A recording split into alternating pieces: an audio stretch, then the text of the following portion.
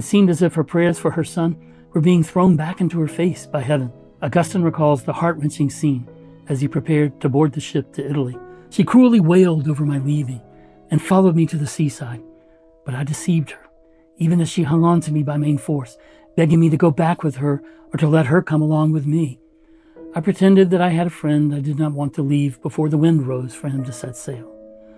So did I lie to my mother, to such a mother as mine, and I got away. And still she refused to leave without me, and I hardly managed to persuade her to stay the night in a place near to our ship.